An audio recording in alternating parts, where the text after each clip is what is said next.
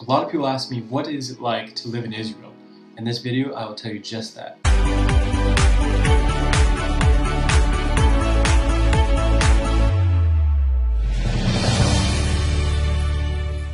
In this video, I'm going to go over a bunch of different things, but mostly I'm going to talk about, what is it like moving from the Western world to the Middle Eastern world as in Israel. Israel's probably the best place to move to in the Middle East when it comes to, if you're from, a Western world in general, like, the Europe or North America or whatnot, but it is definitely different.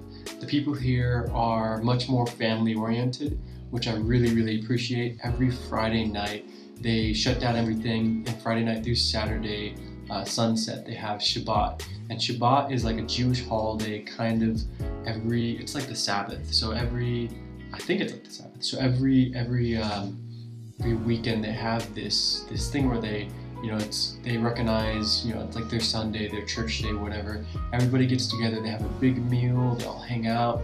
It's like super great because their community from their family is like really well and tight knit, and you can just see how much closer people are here together, how much more comfortable they are around their friends and family. They are very cautious around strangers and new people because of recent events between the West Bank and Palestine and Israel, but it is definitely a super big plus. I wish we had Shabbat like in the United States, not even for religious reasons, just for the communal aspect of it.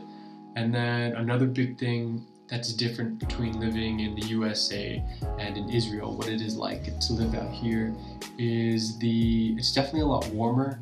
The further north you go, the colder it gets, but I mean, it only takes like 5 or 6 hours to drive up north, and the weather differences, it's drastically different.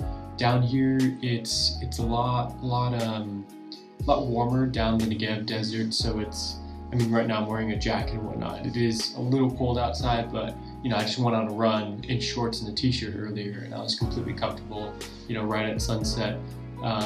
If you are just walking around, you might want to wear long sleeves, maybe a jacket and some pants, but it is much warmer than the winters back home in northern Illinois in the United States.